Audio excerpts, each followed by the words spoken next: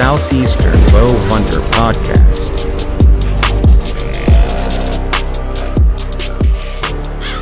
Guys, we got a legend with us again. You know, I've been bugging him and bugging him and bugging him, and I feel terrible about it.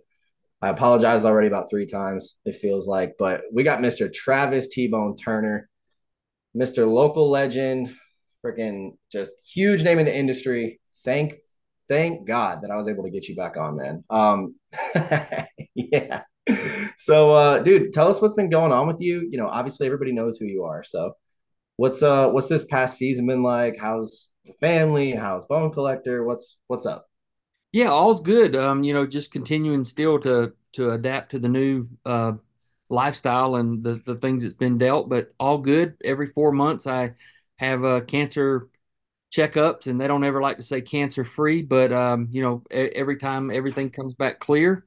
Trying to lose a little weight. It didn't jump on there quick, so it's not going to come off quick. So we're trying to do that and stay active as far as all the projects we have between land management and taking care of our farms and farms that we've bought and trying to polish up, as well as we got a house that we're renovating next door. We bought a house about 3 years ago, and we're trying to get it renovated, either for a mother-in-law or my son might be moving into that. So we're really deep diving into that. So there's all kinds of projects and stuff going on. And then, of course, working with all of our partners and still, flinging arrows and anything to do in the archery dojo and such. We're knee deep into that as always. So a lot of the same things are great at Bone Collector.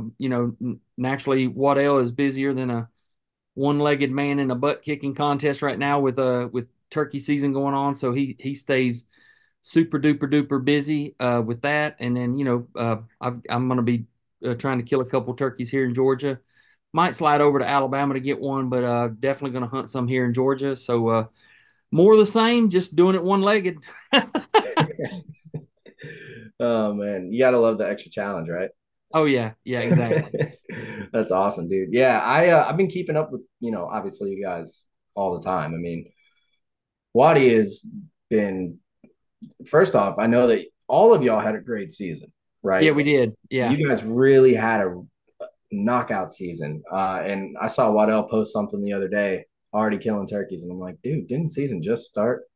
Like Yeah. down in Florida, like 2 or 3 weeks ago. That's right. Yeah, Um, yeah. He always yeah. makes a Florida trip, and he's got a couple of great places to go down there, and some good friends that we always.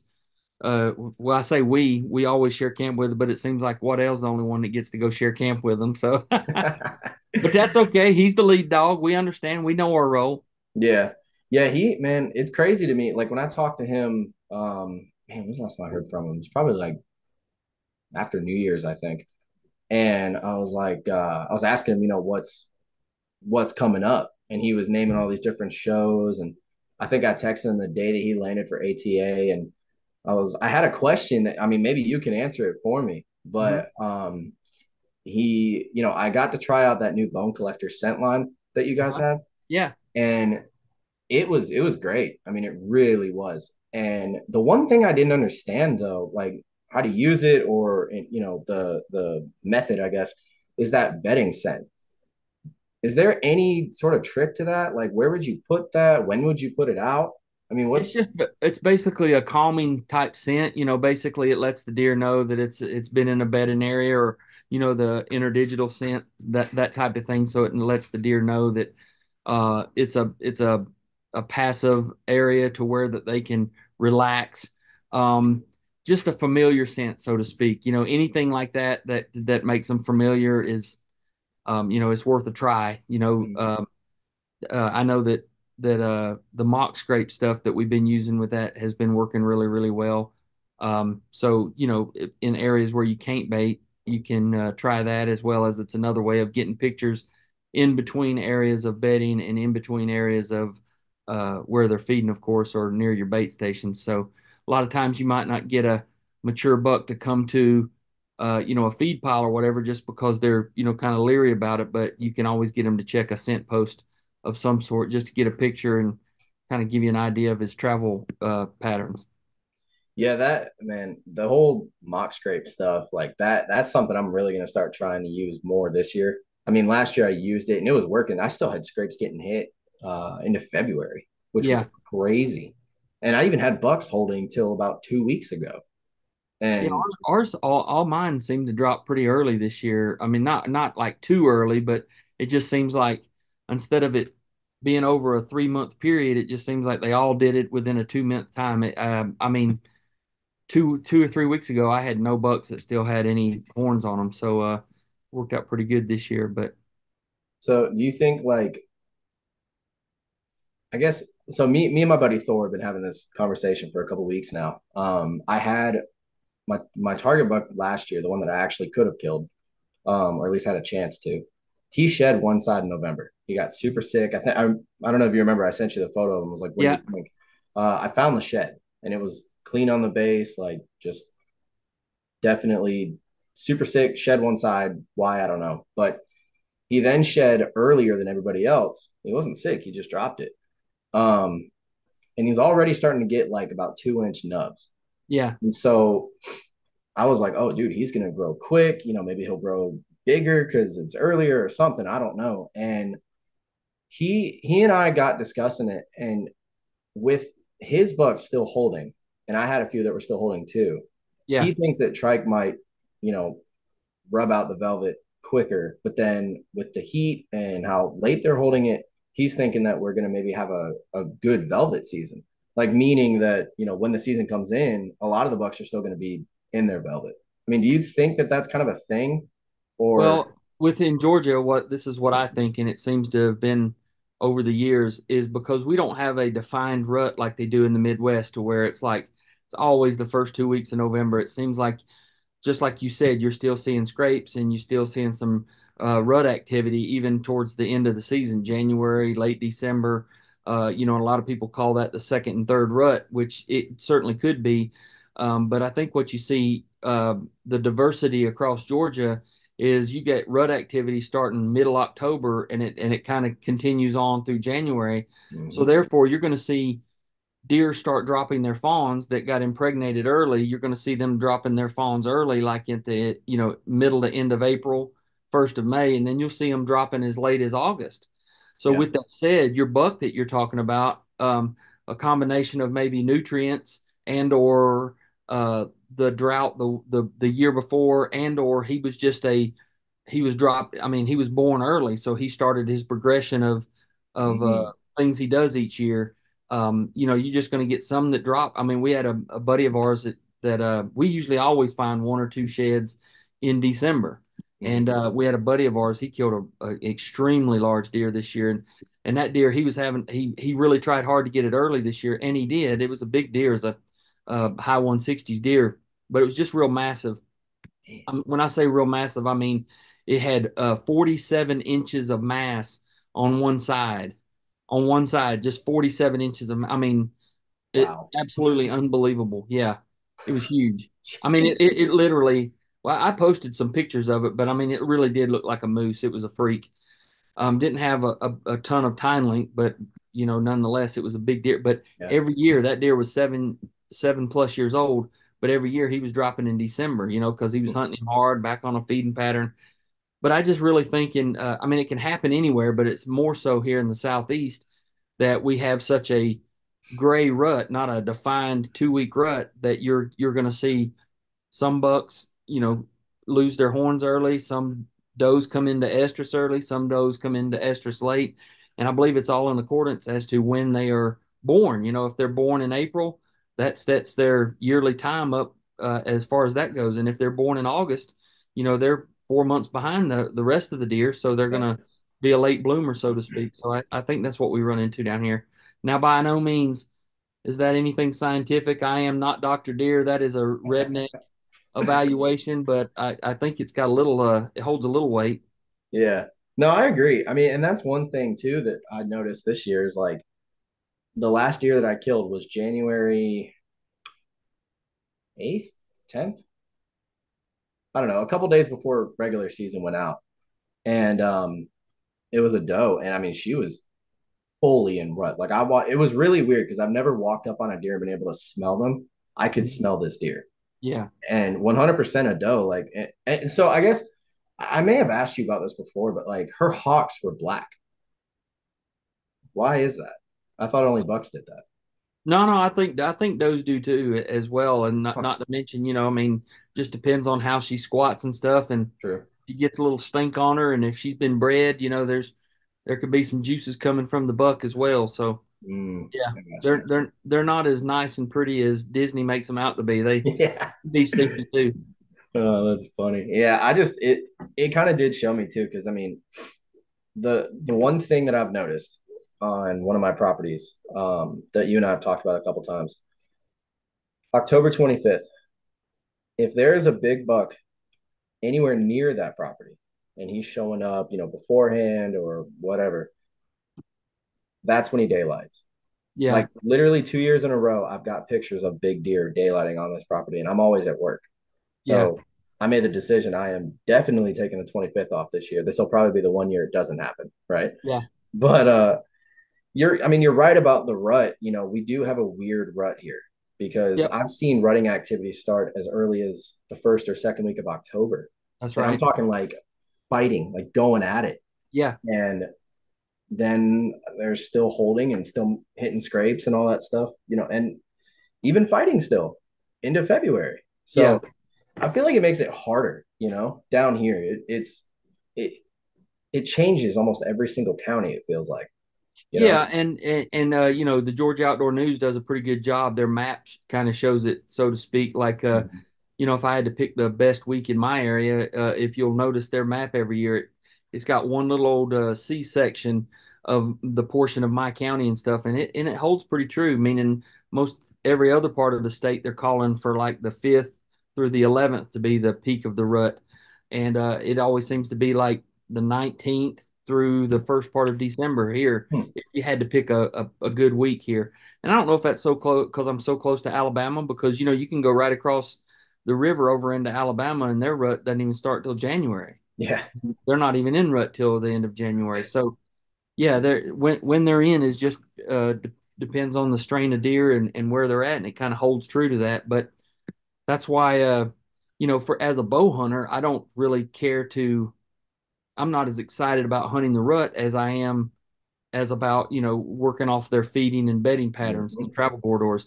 Everybody says when they go on a trip out west, like, man, we want to plan it during the rut, and you will see a lot. Like if you're doing a Midwest hunt, you will see a lot of action, and it will be absolutely action packed. But as far as patterning that deer, and that holds true for down here too. I Then no mean, chance.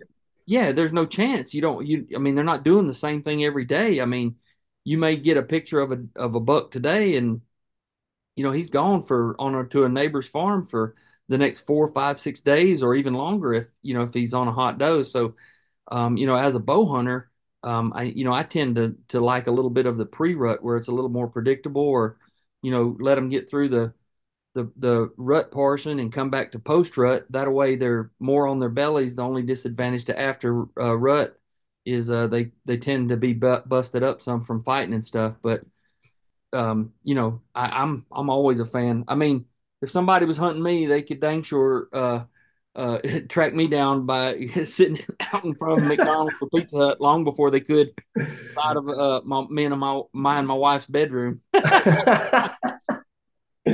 Oh man. Way more predictable. The way you explain things, dude, it's so funny. I love it. Well, you got to make us rednecks. You gotta put it into layman's terms or redneck terms. That's the way they catch hold. Yeah. Kind of a Theo Vaughnism, huh? Yeah. You ain't kidding, man. But I do agree. I mean, you remember Pickles, the deer over here on the wall. He came to feed, and Trike, that big 6 point before he shed the second week of season, the same exact weekend that I killed this deer a year after, or I guess I killed him a year before, came to feed. And like you can really pattern these guys early season. And to me, as much as I hate hot weather, early season is my favorite time, Oh yeah. because you can hunt later and you know that they're going to come in. Yep. I personally don't like the rut. I've only had one good experience in the rut, and it's not even really a good experience. It's just that giant that I saw in public a few years back. Yeah. Other than that, I actually got played this year. They're speaking of, deer fighting and breaking tines and stuff. This one buck that I was watching since the summer over on public, he was sticking around some, and so I was hunting, over a mock scrape that I had seen him hit before, just not daylight at. And so I go on the last archery hunt over at this WMA and don't see anything, right? I don't see a single thing. So whatever, that season's over, no big deal. I pull my cameras back in February. He daylighted 3 days, three Wow. days after that season went out, and he only had two tines left. Yeah. And before that, he was a big eight. And then that photo I got was like a 5 point, maybe, Yeah. maybe. I honestly I could pull it up and look, but yeah, you're right, dude. I mean, our rut is weird. It just is. You Yeah, can't. and the rut also is I mean, if you've got a deer that even if it depends on the land, how much land you got, and if you've only got a small, portion or whatever, and let's just say that you're only getting nighttime pictures of a mature buck, yeah, your chances of getting some daylight pictures, they're going to slip up and get a little crazy. So, if you got time, it's an enjoyable time to sit in the woods, but it's hard to predict them, but it can make those nocturnal vampires, show up in the daytime some. So, there are some positives to it, but for the most part, if you've got a chance to hunt an unpressured area, I like making sure that that they're coming and going from feed to bed. It just seems a lot more predictable where you can get in and out. You got a lot more chances of getting him and figuring out the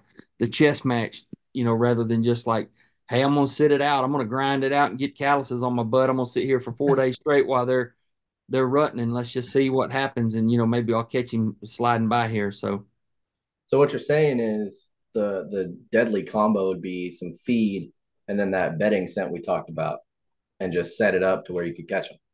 potentially, yeah, Oh, I'm gonna have potentially, to try yeah, it. yep. Yeah, I opened that case, man, and it about slapped me in the face.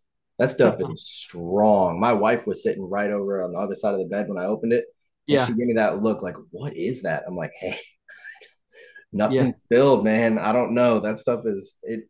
And I pulled it out, and because I was trying to figure out what the smell was, I thought maybe something like poured out. No, just picked up that old can and took a whiff and about threw up and was like, yeah, "Okay, that's gonna work." So yep. yeah, man. I'm excited to see what else happens with that line. So is that, I guess, going back to that, before we move on from it, would you suggest using that anytime or The wait bedding, until, yeah, the betting set? Would you use that now or would you wait until a little closer to season? I would wait a little closer to season. Yeah, Use something more of a straight interdigital scent that we have, or you mhm, have just a buck scent fever. If you're trying to get pictures on a mock scrape, I wouldn't use it necessarily. Now I'd wait till they have their horns and stuff like that. got it. Right now, I try to just keep the deer unpressured and let them get used to traveling on your land. And if you're able to have good high protein food plots and or supplemental feed, stay out of there and let them just absolutely love being on your property. That way, the more time they spend there and the more time that they are comfortable and learn the property, the more Mhm. time they're going to be there when you're hunting them. Because if you high pressure them now, they're going to be like, man, I mean, what's changed since spring? That guy's on there all the time. I ain't going Yeah. back to that piece of property, period. So, low pressure just doesn't mean that, the week you're hunting them. Low pressure means all year long. Hmm. You got to go in on that property, only go in like midday. Don't go in the first 3 hours of daylight or the last 3 hours. Try to do everything midday, and then don't go in a lot. Just basically stay off of it if you possibly can. Yeah, and I tried that last season and it worked. I mean, it really worked. I had Yeah. about 4 or 5 shooter bucks show up on this one property. I only hunted 4 times and I was blown away. So yeah, I mean, I used to not believe that, right? Like Yeah. back when I first started hunting, I used to think, oh, well, that can't be right. I'll just put a ton of this good smelling feed out and every deer in the county is going to show up. Nah. If No. anything, it made it harder. Well, they will, but they'll do it at 1 in the morning. That's what I mean. Yeah, Yeah. exactly. Yeah, so I try to tell there's a lot of different tactics, but the one category that is going to get you more daylight sightings and help you more successful is low pressure. Hmm. Let your cameras do your work. Everybody's going to use them. Everybody's got them. You might as well let your cameras do the work. Stay out of there and let them deer feel comfortable and let their guard down, and you'll have way more successful daylight activity than you will, especially on mature stuff, Yeah. than you will any other thing that you do. Yeah, I mean, I was on a 6-year old at least this year, and granted, I don't think he ever daylighted. He was weird this year, man. He was very weird.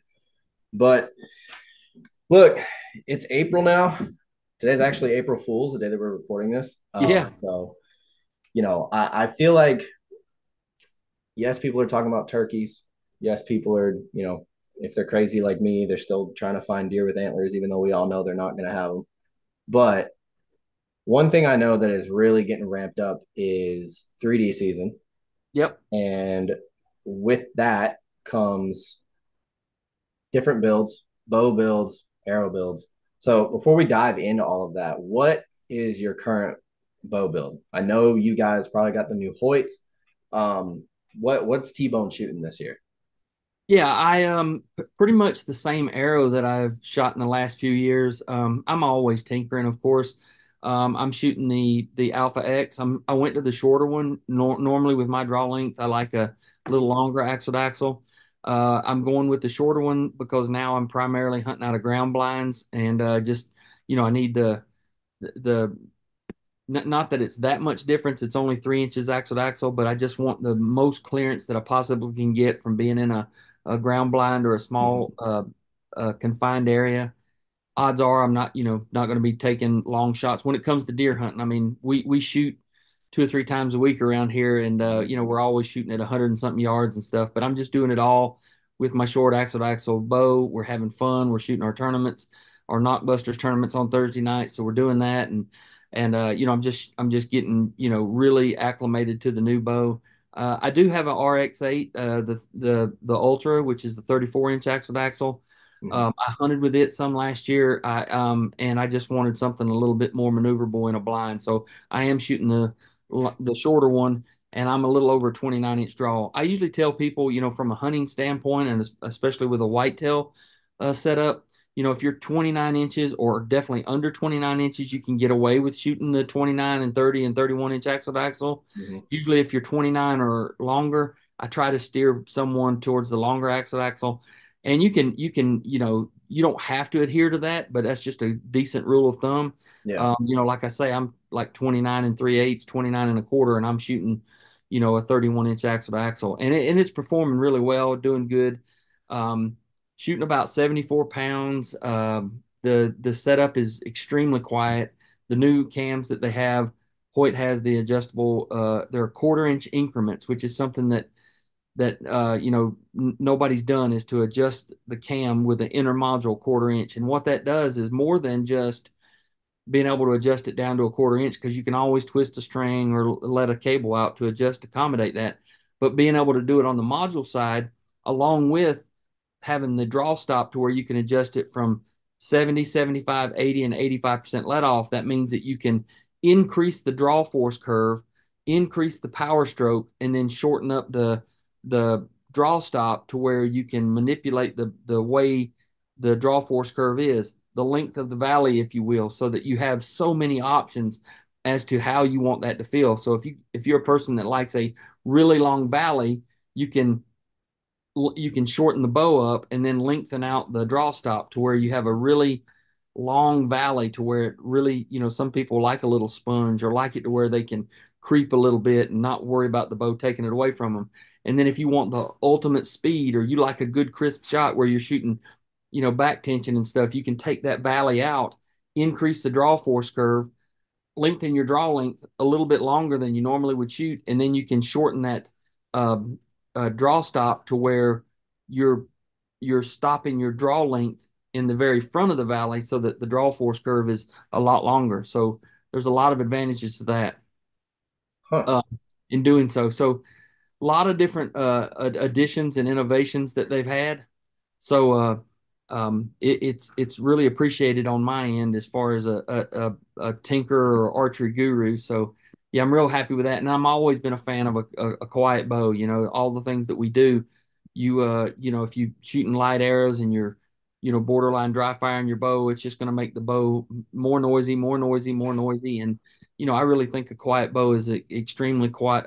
Um, it's extremely helpful as far as the deer dropping this. They're going to drop. You can't make it whisper quiet, Yeah. but you can't get one too quiet.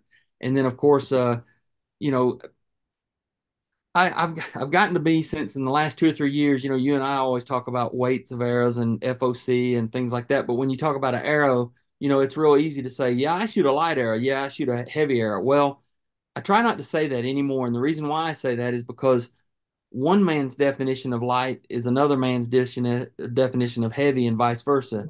So, I don't like to say heavy arrow, and my version of a heavy arrow may not be the same version as the next guy's version of a heavy arrow. So, I'm shooting about a 500 and I think it's 516 grain arrow. I'm shooting the Sirius Archery Geminis in a 250 spine, and the reason I'm shooting a higher spine is so that I can manipulate the FOC. I can put more weight up there if I need to. But overall weight, my overall weight is not necessarily determined on a certain weight that I want to shoot, but basically I build the bow to the weight that I want to hold weight wise and draw wise so that I can do that comfortably. And then I shoot the arrow, and then I manipulate my FOC and arrow weight to where I end up with a feet per second that I'm comfortable with. There's a range there that I want to end up in, meaning like um, if it ends up being extremely fast, like 310 feet a second, I don't need that extra speed. That speed Yeah. is not doing anything for me, in my opinion. I would have to be shooting out to, 60, 70, 80 yards at critters for that to really show up in my pin gap. And I don't really need that. So I'm going to take all that energy and innovation and I'm going to harness it into a quieter arrow, a more forgiving arrow. And I'm going to put a little more weight in the arrow, a little more higher FOC, and I'm going to bring that speed down, not changing my holding weight, not changing my draw length, not changing my pulling weight, and I'm going to pull that weight of that arrow, heavy it up some, and get it down to where I'm looking at a speed window of somewhere between 265 to 290. That's where I want to be. And when I land there, whatever it lands on, whether it be 540 grain arrow, or it could be like the bow's not that efficient and I could have to shoot a 475 grain arrow. Mhm. And that's fine. Yeah. That's totally fine as long as I'm achieving the speed that I want at the weight that I want and the holding weight that I want. So there's more to look at than just saying good, bad, or otherwise. Hey, I'm going in, I'm shooting a 575 grain arrow. You can't look at it that way. Everything you change on one end affects this other end. So Hmm. you have to look at the big picture. I will say I don't like to be under 450, but there are applications for certain people that under 450 is a-okay. I mean, Yeah. there's a lot of deer have been killed with a 450 or 425 grain arrow by all means. Me personally, with my draw length and the amount of weight that I pull, I don't want to be under, I don't have to be. I'm fortunate enough. I don't want to be under 450 grains. So I like at least 450 grains and try to achieve right around that 500. If I can get the speeds that I want, the holding weights that I want, the pulling weight that I want, the FOC that I want, and all keep it in that speed range and weight range, and everything under the umbrella falls in at around 500 grains and around 275 feet per second, well, I've hit a home run. And in today's bow, no matter if it's a Hoyt or any other brand, I think you can do that Yeah. unless you're not able to pull, you can only pull 50, 55 pounds or you're only a 26-inch draw length. There are some hurdles, but if you're I call it a meat and potatoes Billy Joe lunch bucket type of hunter, then you can achieve that. So Yeah. I think that's what we need to go for. Yeah. I mean that, it's funny you say all of that because I pretty much experienced it with this new bow. Because last year I was shooting Bear Paradox and its max pull was 60 pounds. That's just how I bought it for my buddy. And I was shooting a 450 grain arrow. And I will say that at those speeds, I think the arrow was probably moving at like maybe 240, right? Because at the time I was 28-inch draw, then I got refitted with this new bow. I'm 27 and a half. But it's also, let me think, no, this new bow is 348 IBO, which I know that's not actual speed, but still, it's much faster. I Yep, could pull 10 pounds more. I could max it out to 72 if I wanted to. But sure. like you were saying with the adjustable let off, I started noticing that this specific bow likes to try and jump forward a lot. Yeah, real I was short like, valley. yeah, like tone it down just a little bit. So now I've got it where it doesn't really want to do that much. Um, but yeah, like going through that whole thing, I think I've probably gone through like three different arrow setups with this new bow. But the first setup I had when I first got it set up over at Ace, I think I was shooting 269 with a 450, I believe 450 grain arrow. That was 28 inches, 70 pounds. Now I had another setup built from Nimrod. I think they're at like 490. I want to say it's 262. Yeah. And then the new arrow setup I'm getting, because he just dropped a new set of 5 mils. I believe total arrow weight's gonna be like 462, 465. And so I should be somewhere in between that, right? Right. And I remember when I first started listening to you, like years ago, I had a bow that I did not know how to calculate any speed, right? So I'm just going off the IBO.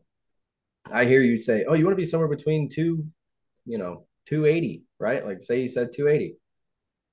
Dude, I thought I was zipping around shooting almost 300 foot a second. Come to find out, I was maybe shooting 200. Yeah. So like you and I have had this discussion too about, arrow weight a lot. You've Mhm. always been my go-to guy with this stuff. And speed was something that I never truly understood up until recently. And everyone I've talked to, you included, my buddy Bergie, Josh, basically everybody but Troy.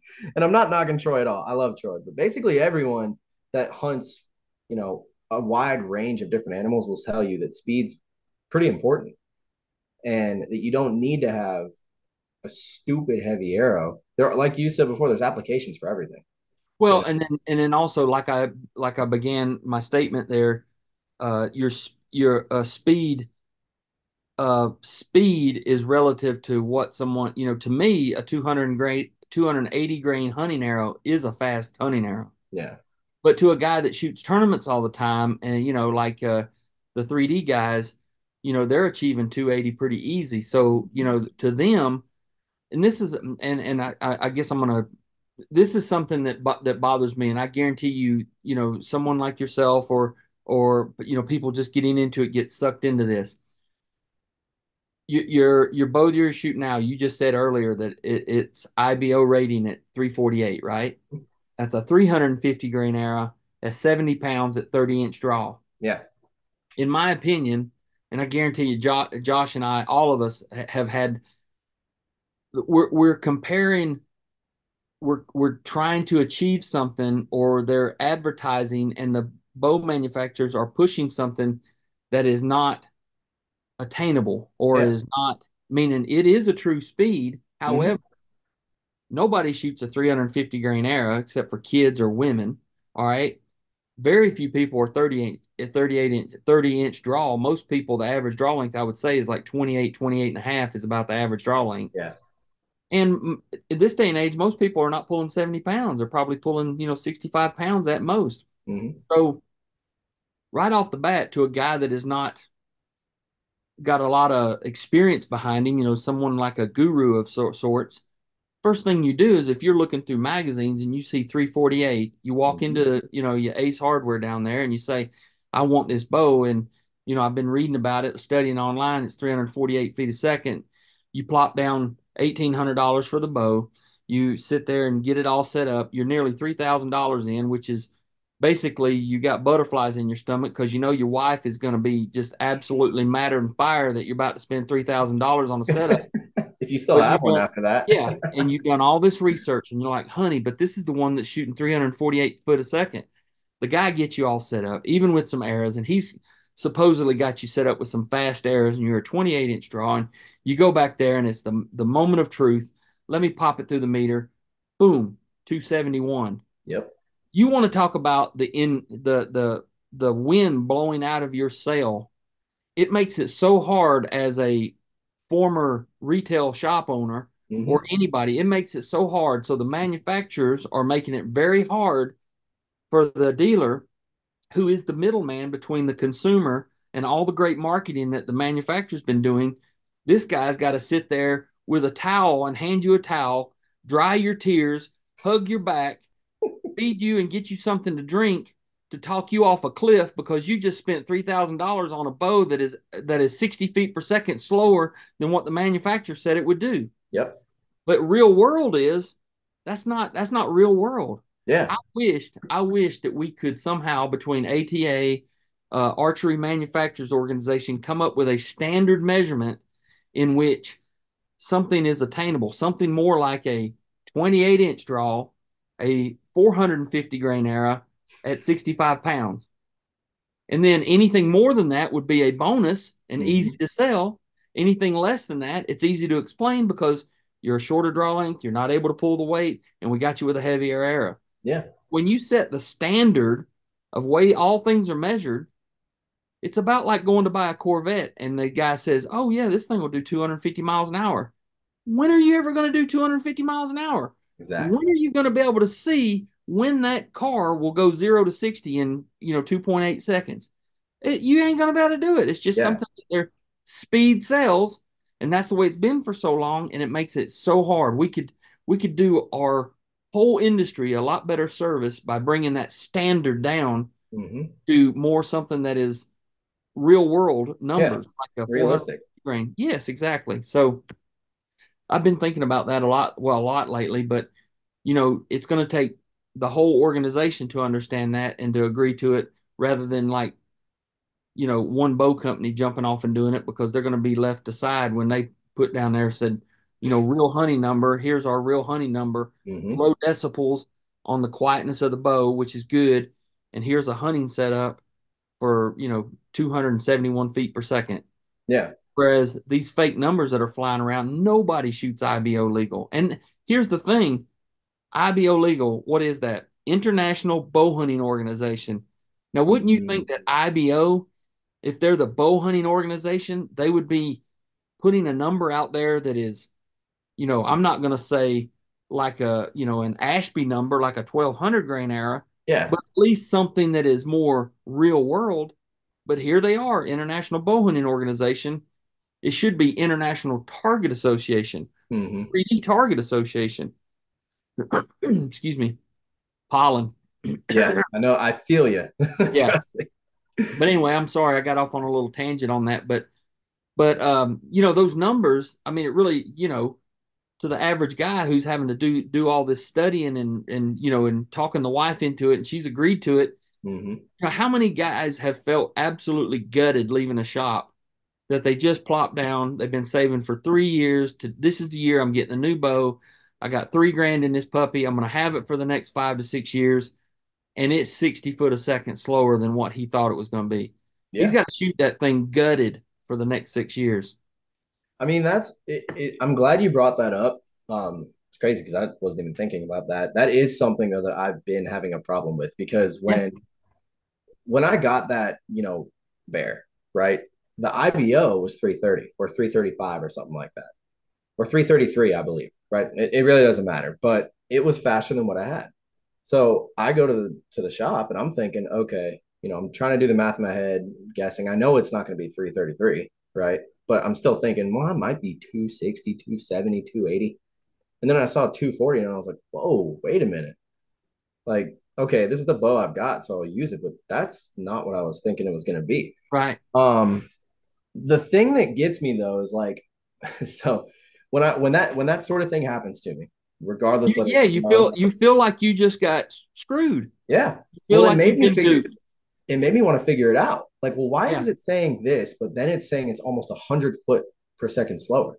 Yeah. So what's up, right? So I start looking into it, and I'm realizing, oh, there's a lot of what's the word? Manipulation. Smoke and mirrors. Smoke Yeah, and mirrors. yeah. Yeah, And it's like, so oh, I didn't read the fine print. yes, Yeah, and the but it thing that seems like gets you've been. me, Yeah, but it doesn't need to be that way. It I don't have to agree. be I that way. completely agree. Yeah. So Well, like, there's a couple companies I've seen that will say up to a certain speed, right? yeah. That to me, I feel like it's at least better because then like, okay, I could go that fast. Doesn't mean I'm going to, Well, they but used to. They used to have two numbers. They used to have it's a AMO number, which they don't do that anymore. Archery Manufacturers Organization came along before ATA. mhm, So AMO was the standard. It's where we get the AMO standard is the distance between your bracket that holds your sight on those two holes, Yeah. that has to be the same distance so that all people's accessories fit all bows. Yeah. The size screw that you use for bolting a rest on is a 5/16 by 24. It has to be the same for everybody. The diameter of your stabilizer, all these things are manufacturers organization standards. Mm-hmm. So their speed was a 540 grain arrow at 30-inch draw and 60 pounds. Oh, wow. That was the AMO standard. But that number, is going to be really, really slow compared Yeah. to IBO. And then through the years, we've just kind of don't even mention that. Let's just only talk about the high end. Yeah. So yeah, I might start an online something other and see where it goes about what people think about that, because I can guarantee you all dealers would be for that, because Yeah. it makes the dealer's job a hard job, because it's like, okay, the manufacturer's got the guy in the store here to purchase this bow from me with great marketing. And now here I am having to explain and talk him off a cliff of why that number's not, you're not going to attain that, buddy. I mean, Yeah. honestly, he's got to resell. It makes his job harder to sell. So, and then the consumer is upset because unless he's really up to date and knows what he's getting into, half the consumers that come in to get the new bow, they'll go tell their buddies if they don't shoot through the meter, they're going to go through there and say, "Hey, I'm shooting 348 foot a second," and he pops Mm-hmm. it through there, and it's like, "Oh my gosh, man! I thought I was buying a fast bow. I Yeah. must have a lemon. The cams are wore out, or the limbs are not spongy enough." They're to someone that doesn't know. Think about it. I mean, Yeah. Yeah. why is my bow not fast? I mean, that was me. That was literally Yeah, me 4 years ago. So yeah, I lived it. I know yeah, what you're talking about. But yeah. see, I think you were onto something there. If they would just do like the, the average setup, 28 inches, Yep. and they could even do multiple tests. They could have a whole chart that says, hey, at 28 to 29 with 65 or even 60 to 70 at these arrow weights, this is the speeds that we got. You're covering a lot of bases there rather than saying, hey, this bow's 350. And That's then right. you set it for yourself. And, like me, a 350 foot per second bow at 27 and a half inches is 70 pounds. I mean, 450 grain arrow, yeah, it'd be fast. But like you said, not everybody is going to be shooting 70. Yeah. So, I Shoot a mean, I'm 300. right there with you. You I shoot a am. 350 grain arrow, and that's borderline dry firing a bow at 30 Yeah. inches draw at 70 pounds, and it's not going to be quiet. It's going to sound like a screen door slamming on a cat's tail. I mean, it's going to be loud. So nobody shoots that. I mean, Yeah. it just doesn't happen. Who shoots three? I mean, I would say that a lot of your tournament archers don't even shoot that. Yeah. It's just not real. It's not real world speed. So, it needs to be more real world. So, did that come from like the speed craze a few years ago? Well, with I've been shooting ASA tournaments. Well, I not now, but I mean, back in the day, since ASA was ASA, but they came up with the speed in 1993, which was 280 feet per second, so Yeah. that everything would be fair. That was an attainable speed that whether you was a 26-inch draw or you was a 31-inch draw, everybody could kind of attain that. And then that the guy with the long draw, like a Tim Gillingham, he's going to be able to get a tremendous amount of speed out of a bow because of his long draw and long power, in the power stroke. Mm-hmm. So back in the day, the longer draw archer could shoot faster, and therefore, in unknown tournaments, when you didn't know how far things was, the flat trajectory was very very important. So the speed was important in tournaments, but it was unfair. So they wanted to make it fair. Plus, bows were blowing up, and if Yeah. you slow them down, bows are not blowing up as much. But IBO set that standard, back in the 80s of 5 grains per pound of bow weight, and that's measured at a 30-inch draw and 70 pounds. That's 350 grain arrow, and they haven't changed since. I mean, they haven't changed since. So we definitely need to address that and see if we can't get it changed for sure. Yeah. Because I mean, I just, it doesn't really bother me personally because I know better. Well, no, But like, you've done the deep dive. I mean, that's what I'm saying. you But live like this the on a new weekly guy, basis, yeah. yeah, But you're 4 years in to where you're understanding it now. yeah, It shouldn't be that way. If we want to get people into bow hunting and buying hunting license and loving archery, you want them to be able to have a great experience Yeah. in their first, month or two of even thinking about archery. Not like, okay, I bought a bow and here's your 4 years to get over just getting screwed for $3,000. I probably spent more than that to No, be. I mean, yeah, I mean, Yeah. that's my point. Yeah, yeah, it is weird, man. Like I feel like I kind of notice a pattern, right? Late summer, I'm happy with my setup, whatever. That's what I'm going to use. And whatever happens throughout the season, like I told you earlier, had an arrow break mid-season, completely changed setups. And it was for the better. I went from mechanical to fixed blade, from what was it, three blade fixed blade to single bevel and all that other stuff. And I've found from tinkering with lighter arrows, like a 445, all the way up to 490, that there's a happy medium, I feel like, between 400 and 500. And that would be for like the average Joe. If you're going out Yeah. west, you'd be closer to the 400 end. If you're like us, southeast or midwest or whatever, I could see closer to the 500. And And and honestly, most people can't shoot the difference. You take a 440 grain arrow and go all the way to 525. Most people can't shoot the difference, and you're not going to tell anything, under 40 yards, and yeah, they'll all kill a deer, equally as well, and have good penetration and stuff like that. So, I'm not I'm it comes down to a little more forgiving, a little more FOC. It's nice to know that you've got that window to kind of work with things in there, because you can shoot a 450 grain arrow that has 9% FOC. It's not going to shoot as good as if you had a 475 that's got like a 13 or 14% FOC. So that's nice to know. It's not like there's not a hardcore number. It's like you've got to land on 490. It's not yeah, like all of a sudden. It's not like the DeLorean in Back to the Future. When it hits 88 miles an hour, it goes into the next orbit. It's not that. It doesn't yep, work like that. So, the deer doesn't know if you've got 20 grains more in there or not. So, accuracy is always going to win. I'm always going to be the guy that tells you whether you're shooting 420 or you're shooting 550, accuracy always wins. It's always going to make up for, like, a poor shot. So accuracy always wins. When you got accuracy, you got confidence. Quiet always helps, and all these things to help you with accuracy is FOC, a heavier arrow, quieter arrow. So it just tends to lean towards that. I said heavier, not necessarily heavy, mm-hmm. because in my opinion, you don't start talking about a heavy arrow until you get over 600 grains. Yep, Yeah, so I mean I like that 450 to 550, that window. I mean, I'm never going to say like, oh, dude, 455, you're shooting too light, man.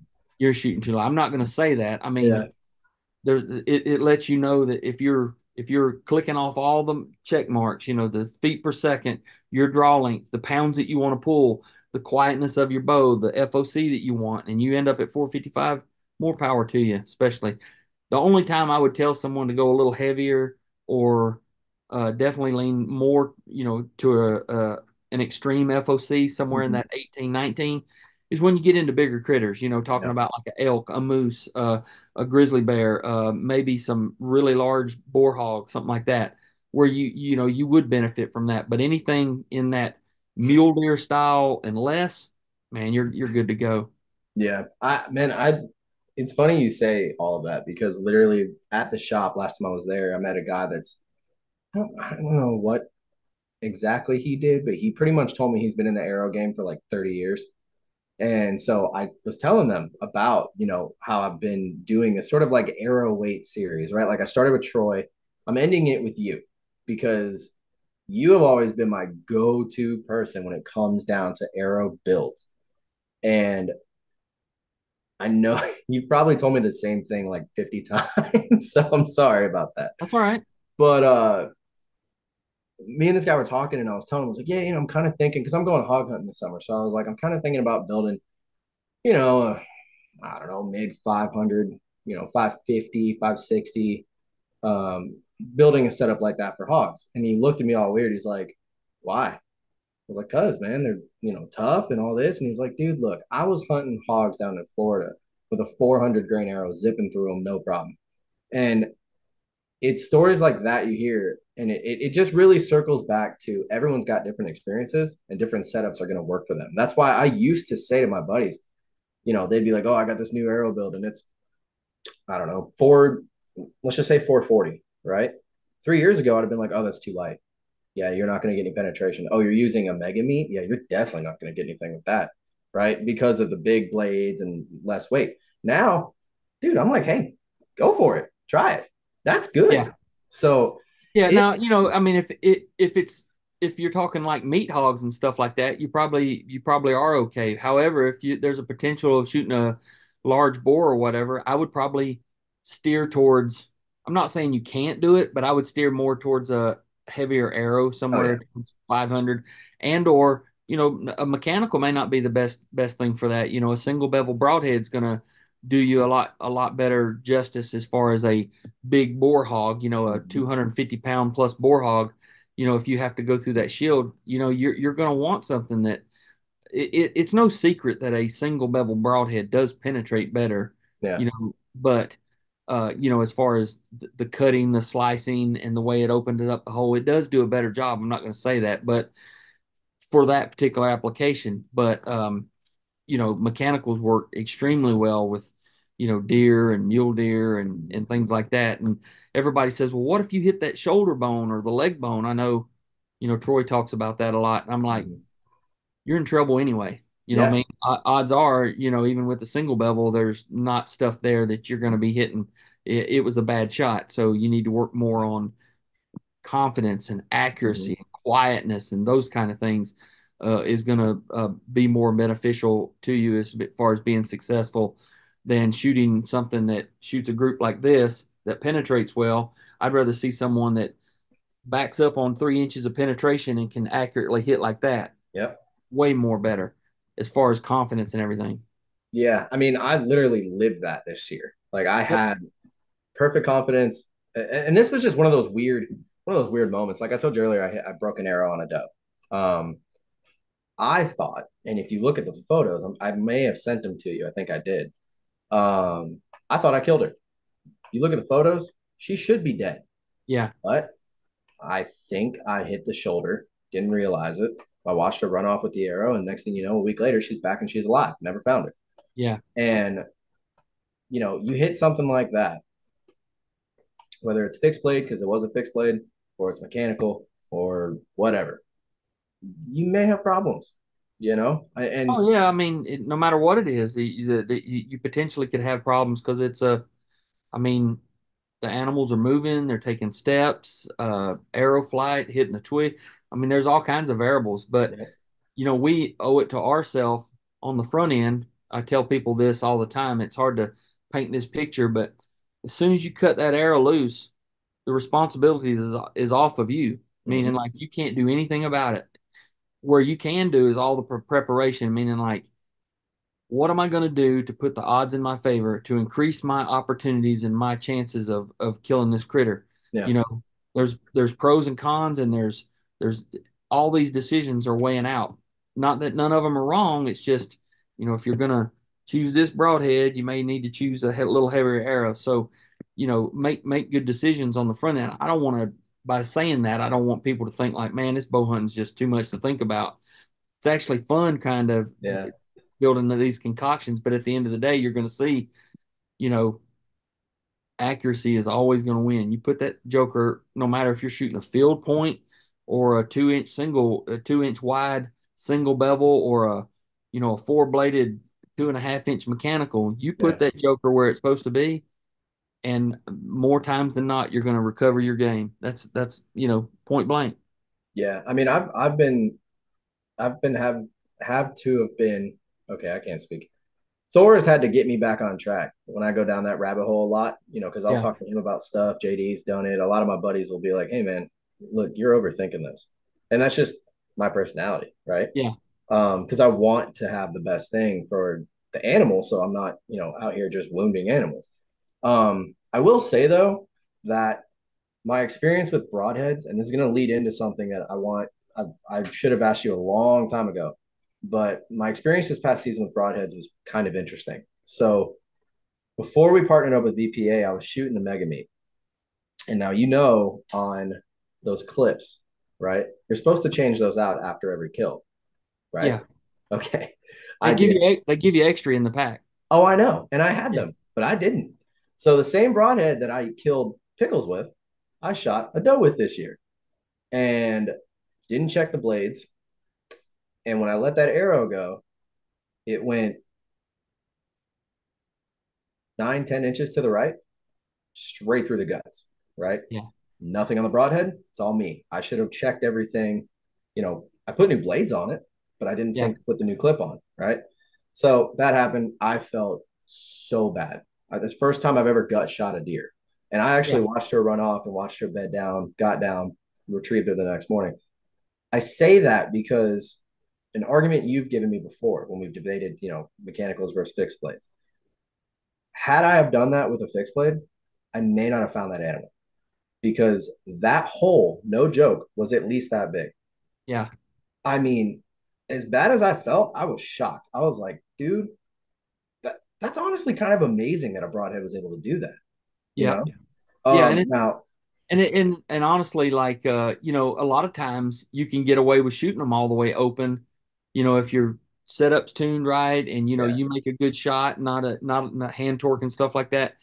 A lot of times especially if it's under like a 25-yard shot, I've shot them just to see wide yeah. open, and it really doesn't Mine change was anything. 25 to 30, and I was Yeah. very nervous. So I Yeah. probably Yeah. didn't help. There's a lot of variables that go into it. Yeah, Yeah. yeah.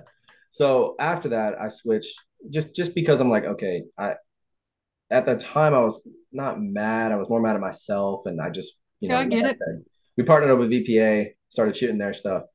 And that single bevel stuff though, that I'm honestly shocked at how good the penetration is on that. Mhm.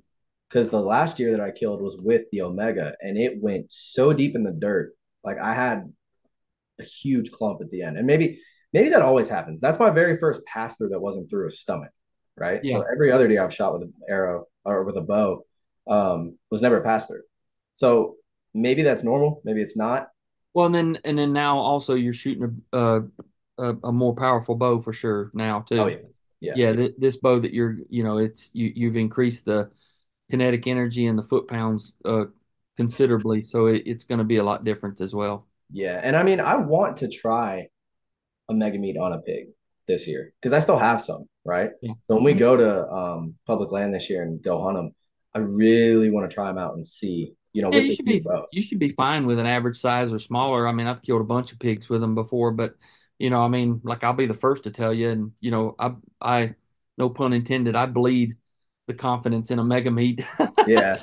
But for for a hog, unless you're developing a ton of kinetic energy, pulling really high 70 pounds or something, you can take a 250 300 pound hog and you get dead center of that the shield right behind the shoulder, and you Yeah. may have some troubles for sure. You might have some troubles with a mega meat. So, I mean, I know that if I there was a good chance of me shooting something that big, I don't know that I would, even shoot a mega meat myself. Mhm. So, again, we go back to different applications call for different things, but for the meat and potatoes of what everybody shoots across this country, which is white-tailed deer, mule deer, elk, is if you're a meat and potatoes type of hunter where you're 28-inch to 31-inch draw pulling 70 pounds, that mega meat is going to serve the masses extremely well. Yeah. I mean, I still recommend it to people when they say, "Hey, we're broadhead." Obviously, I say VPA. Yeah, But when they're like, "Oh, I don't want to do fixed blade," that's the first one I go to because I'm yeah, like, "Dude, let me send you this photo from a couple of years ago. Look at the size of this." And then I send them the doe photo, and they're like, "Okay, I don't want to do that, but that's crazy, yeah, right?" So, yeah. so I guess before we wrap it up, because I do have one thing that's not hunting related, I want to ask you. Sure. The last hunting related thing. Would you say that the broadhead in the whole build of the arrow is the most important part because that's the only part, or I guess the first part that hits the animal? Ah, Or that's a if you good had to question. choose one? Man, it's a system. I mean, I can't sit here with a gun to my head and tell you that it is extremely important. Yeah. But without the right arrow, a good strong arrow behind it, the right Mhm. weighted arrow, and if you don't get the broadhead in the right place, it's going to give you problems. And if the arrow's flying bad and hit sideways, you lose kinetic energy. So Mhm. no matter if you got a single bevel, if you hit it sideways, it can't penetrate. It's like a Yeah. shank in a nail. So man, I know that ain't the answer you was looking for. I mean, it'd be real easy to me to go, yeah, boy, you got to have that good broadhead, man. You can't do that. So, no, I I'm mean, clipping that. God, it's all so important. Meaning Yeah. your fletchings, the right arrow, the right weighted arrow, the right spined arrow, the right amount of FOC. I mean, it is a system. It's all so important, and that's I guess that's one thing that makes me love archery so much. It's a concoction. You get down in that Mhm. laboratory and you're sitting there just building up a witch's brew of what you're gonna hunt with and such, man. I just love it, and the number one ingredient, and I sound like a broken record, but is accuracy, man. I I mean, know. accuracy is, and Yeah. there's a lot of things that, you're splitting hairs, you're like, oh, well, that's not gonna make that much. Well, you split enough hairs, you can take your group from an 8-inch group to a 2-inch group Hmm. by splitting 15 different hairs. That's a lot. Yeah. That That's a makes a big lot of difference. difference from 20 yards to 50 yards. Yeah.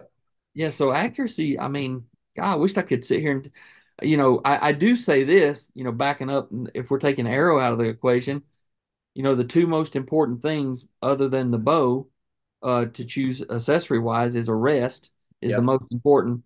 And then the next would be the release. Those two things have to be extremely well machined, extremely tight tolerances, and work so consistently because if those don't work consistency, you can spend $800 on a sight and it ain't gonna make up for a poor flying Mhm. arrow or a poorly performing arrow rest. So spend your money on a great arrow rest and spend your money on a good release, and then you can aim with a toothpick. I mean, don't Yeah. get me wrong, we all like nice sights Yeah. and they do help us. But if at the end of the day, you want that arrow in the system to be consistent. So a good bow and then a good rest and a good release, and then spend more money on your arrow setup. And the thing to kind of trim the fat, so to speak, is stabilizers, quivers, sights. Those are things that you can fluctuate from $30 to $400. You don't Mhm. need a $400 quiver. You don't need, all these stabilizer systems. You don't have to have all that. They are nice, but the things you got to have is a good set of arrows, broadheads, a release, and of course the arrow rest. Yeah. See, that was the answer that I wanted. Yeah. Here's why. Because what I see a lot of, and I'm not trying to knock anybody, but what I see a lot of is people like to focus on one specific thing. They'll say, "Oh, this degree of your vein will make it 10 times more accurate," or this specific knock turn just this way, going to be perfect. This one broadhead is better than all the others. And it's like, you can't, like you said, it's a system. You can't do Yeah. that. You have to have it's kind of like, I like to relate it to a car. You take a car that's got a built engine. Well, if you have an aluminum bottom end and a stock top end, eventually the stock top end's not going to be able to handle it. Right. So you have to either go all aluminum or you have to, you know what I'm saying? You have to Yeah. have everything working correctly. So Yeah. There. that answer is perfect. I Yeah. mean, It's a pro and con approach. I mean, that's the way I do with everything. Pros and cons. Like mhm. by changing this knock, what are my advantages, and then what are my disadvantages, and how big are the disadvantages? And that's where naturally, if we had everybody had stupid kind of money, you definitely buy all the good things. But Yeah. if you're working off of a budget like most of us are, you pick and choose where you want to spend the money on things that you're going to get the most benefit out of. And Yep.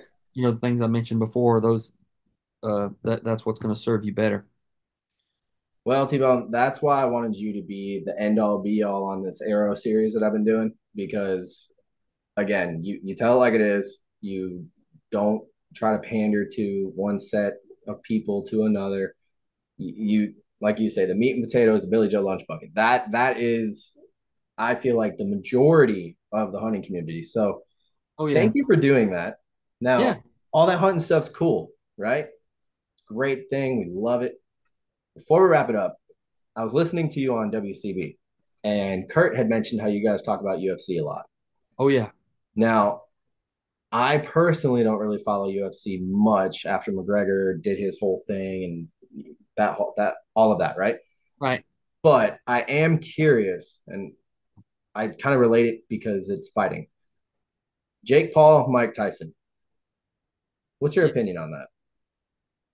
I mean, I'm sure it's just a super fight to make a lot of money, but I'm of the era and of the age, about the same age as Mike Tyson. I'm pulling for Mike Tyson to absolutely obliterate him, and I think he can. Yeah. Uh, and I think I mean, if everything is on the up and up, and there's no money, Mm-hmm. nobody got bought out, or it's not some WWE type thing. Yeah. I think Mike Tyson obliterates him. I mean, absolutely just Destroys him. destroys him. I mean, Yeah, I'm I not agree. saying I will give, Jake and Logan credit that they have turned themselves and trained to where they do look pretty decent and they are Oh decent, yeah. but the people they're fighting are not, matched as far as weight and age and things like that. So, Yeah. they're kind of swaying the fights towards their side. So, yeah, the only one that he really fought that was legit was gosh, uh, Which who fought who? Talking about Jake or Logan? Jake fought Oh, the fighter. I should know this. Oh man, I am totally the Gypsy King. Gypsy King. Who is that? Yeah, that's it. I can't remember his name. It, well, his Gypsy King. it's his younger brother. He fought the younger brother. Oh, yeah, The yeah, yeah. I yeah know the name. he's the Dang it. I is can't it remember. Tyler? Not Tyler. Is it a Fury brother? Yeah, Fury. Okay, yeah. That's what I was Yeah, thinking. Tyler Fury. younger. Yeah, the Yeah, yeah, younger yeah. Fury is who he fought, whereas the older one, the old Tyson Fury. Tyson, yeah. Tyson Fury is the one that is the heavyweight champion. The younger one is the one that's the only legit fighter that is in the wheelhouse of either Yeah. one. And he lost. I mean, I'm not gonna lie. Jake, I feel like out of the two Paul brothers, Jake is definitely more of a fighter. I think Logan just does it for, clout. Well, I But think he's done with WWE now, so he he's did, yeah. yeah, So we kind of, I mean, nothing against them. I don't know them from Adam, but I used to hate Jake just out of his personality. But here recently, I feel like he's kind of growing up more and starting to maybe calm down a little bit. Thing yeah, is, you're absolutely crazy to get in the ring with Mike Tyson, especially after I've seen these videos of Tyson training. Dude, animal. I wouldn't fight him in a wheelchair, much less when he's There's actually no up way. and There's no way, man. He is yeah. yeah. If the younger generation, those that are under 30 years old, wants to know anything about Tyson, you need to go to YouTube and look some. I mean, the man was scary. He's He still didn't scary. not flashy. He'd come out there in black Reeboks and black trunks with a towel over his head. Yep. No robe, no flashiness, and he would do work, son. I mean work. Yeah, he is an animal. Oh man. I'll be praying for Jake. Let's just say Yeah, that. yeah. Awesome, bud. I just got a feeling it's going to be a commercialized thing, Oh and yeah. yeah, Well, I'm and sure. that's the thing. Me and my wife talked about it, and I was like, "Oh, Paul's fighting Tyson," and she was like, "Yeah, it's probably either rigged or it's going to be, one of those you pay a ton of money." The thing is, a lot of people are saying that they don't want to pay for the pay per view or pay for whatever they got to pay for, just for Tyson to walk out there and knock him out in the first 10 seconds. Yeah, Because I know he used to do that back in the day, so like he could yeah. still. So, It's one of those things, man. They're great about promoting, and it's like the train wreck. You can't, like, man, I don't care nothing about that, man. They make me mad, and then secretly you're like this. yep. You buy the pay per view. I gotta watch. That guy. Yeah, Yeah, we agreed we're not going to pay for it. Like I told her the other day, I was like, I won't pay for the fight, but yeah. you better believe the next day I'm gonna go on YouTube and watch the highlights just Oh, because absolutely. I want to know. Yeah. So I'll cave at the last minute. I'll probably end up buying it. yeah, well, I know we're probably gonna get invited. Like, there's a buddy of mine that is like a family friend. He always buys the fights, especially UFC fights, which Yeah, I'll get into. That's the thing. Like, we don't have cable or anything like that, yeah. and so if a fight's on, I'm watching it. I just don't Oh know who yeah, it is. You yeah, know, I'm like, oh yeah, that Russian dude. I'm going for him, and then yeah. that's it, right? Yep. So I told her I was like, I'm not buying it, but I will be watching the highlights, and I'm sure it'll be all over Instagram. Oh yeah. Um, are there any big UFC fights coming up? I think. I heard Yeah, about one. 300 is in 2 weeks. Who's going to be on that card? It's a great card. I'm looking forward to Jim Miller. He's a bow hunter. He's a good Oh, friend. okay. Yeah, it'll be his. He fought on UFC 100. He fought on UFC 200, and now he'll fight on UFC 300. He's Oh, got wow. more fights in the UFC than anybody. So, he's pretty.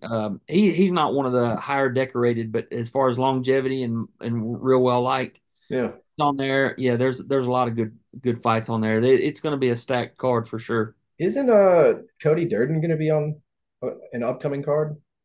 Cody Garbrandt. No, Cody Durden. He's from Covington. Oh, He hangs out with Jay Maxwell and all that. oh, okay. I actually I'm not familiar with him, Oh, but okay. Well, I know Cody Garbrandt is. Yeah, yeah. Yeah, I've heard of Garbrandt. He all those dudes, man. It blows my mind too, because like I feel like I could hold my own if I needed to. But then I watch them and I'm like, no, I don't know anything. yeah, That street fighting and that fighting is completely different. yeah. And It's it's been tough. a few years. So I don't know, man. I don't really like to fight. I like to watch it. I don't like to do it. Yeah, But cool, man. Well, I'm look, not a fighter. Bone, I appreciate you coming on, dude. I'm Yeah, sorry man. for bugging you No all this problem, man. time. Um, but yeah, man. So why don't you tell everybody what you're going to be getting into before we wrap this up? What can we expect from Bone Collector? Is there a new season coming out soon? Are there more episodes coming out soon? Yeah, Uh, we do. Yeah, Bone Collector. Yeah, we do 23 originals every year. We actually we're a full season show. A lot of the shows are just third and fourth quarter, so you'll see about half the new episodes first and second quarter. The other ones you'll see we'll introduce them in third and fourth quarter. So all the hunts. I think we're kind of showing turkey shows now that are new, and then I think you'll see a lot of new deer hunts coming out in July. Um, bonecollector.com got all kinds of merchandise and stuff. You can go by there and take a look, as well as on realtree.com. And then, following me, T-Bone Outdoors on Facebook. I finally got my Facebook page. It got hacked back in November, and I finally oh got it yeah, back about 2 weeks ago. Man, you want to talk about a nightmare. That was so tough. You cannot just pick up the phone and talk to anybody at yeah. Facebook. But I hired a company out of South Florida and we got it back. So I was really happy about that. Facebook, Instagram, Twitter, and TikTok, T-Bone Outdoors. And yeah, we just stay up to date. We'll be throwing archery tips and all kinds of little knick-knack, paddywhack stuff. Give a dog a bone. So, no, same, a lot of the same, outdoor stuff and outdoor management and land management and plowing dirt and growing deer and all that kind of stuff. So, yeah, we're doing a lot more of the same stuff. I love it. The last thing I want to ask you, and this is more of a favor really to me, but is there any chance in the world when, because, me and JD both shoot ASA, will be at the state championship down by you guys this year. Uh-huh. Is there any chance of us getting a sighting of the old Bone out there making an Yeah, appearance?